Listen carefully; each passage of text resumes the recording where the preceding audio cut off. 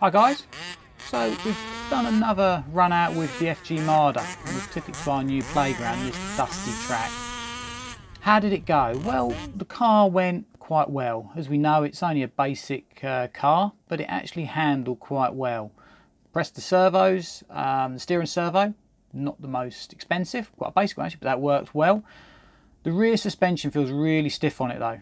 Those shocks, I think we're going to have to rebuild them. There isn't a lot of suspension movement on there. I think they've either got too much oil in them. The front's not too bad, but the rear certainly, you can see it when you watch the videos back. It's bouncing about a little bit, so I think we need to have a look at that and see what's going on there. Have a look at the oils, check there's no damage to the suspension. The engine ran pretty well, started to go off towards the end of the tank. Not sure what that is, whether that's a mixture, overheating, spark plug issue, I really don't know. Leave a comment with any suggestions. As I say, it's a little bit of a dark art for me, the running these two strokes. But started well on the pull start. We've got a slight issue. This pipe, it's a noisy one, it really is noisy and it's not standard. So whether we change that for a standard one to make it a little less noisy, that is an option. And the further problem we've got is the body shell doesn't fit on it. When we run it on grass, I'm not too worried about, but when we try and run it on dirt, like we were, and you'll see some more videos in a moment, you obviously can get a lot of dust in it. It blows off easy enough, but it's nice to have a body shell and it looks better. So the problem we've got is the pipe, the tuned polished pipe doesn't fit, and also this pneumatic thingamy, don't really know what it is, makes it difficult to fit the body shell on. Whether it improves the performance or not, I don't know. It might be a problem with why it starts to go off towards the end of the tank.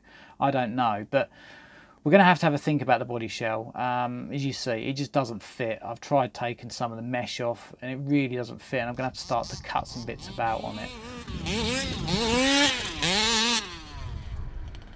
You can see the rear suspension, it's just bouncing all over the place. It doesn't handle too bad actually, considering it's a relatively basic buggy, and it's a different driving style. Driving these is a different driving style to an electric.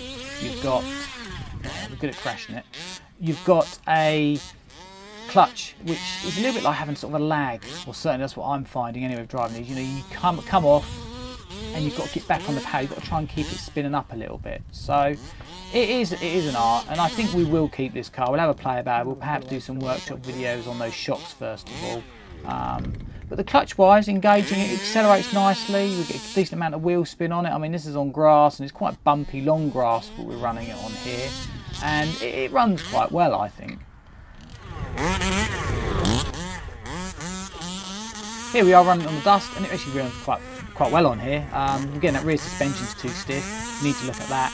And of course it slides about, you need to get the art of driving, you need to keep on the power a little bit more, try and keep the engine spinning up a little bit. And of course without the body shell it does get rather dusty, so we need to try and address that. But hope you like that. Click on that subscribe button, let's try and get those numbers up, let's try and get over 100, which is quite a big milestone for us, quite a small channel. But if you can, click on that subscribe, like and share as well. Thank you for watching.